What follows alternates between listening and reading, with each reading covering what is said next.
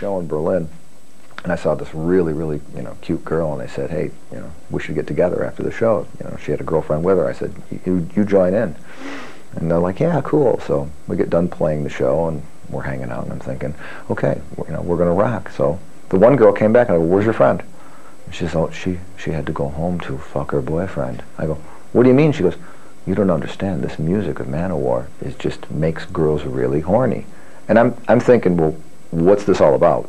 Is she thinking the way the band looks, or the words to the songs? I'm in the wrong direction. And what I'm thinking, what she's turned on by, she goes, no, it's the sound. She said the way of the sound of the bass of the band, and there's so much power in this region that it vibrates through the floor, up your legs, hits your private parts, and just, puts these people in a situation where they are ready and loose, to rock out and party. And you think about it, it's a righteous atmosphere. You got guys that are drinking, partying, going crazy, sweating, getting themselves worked up.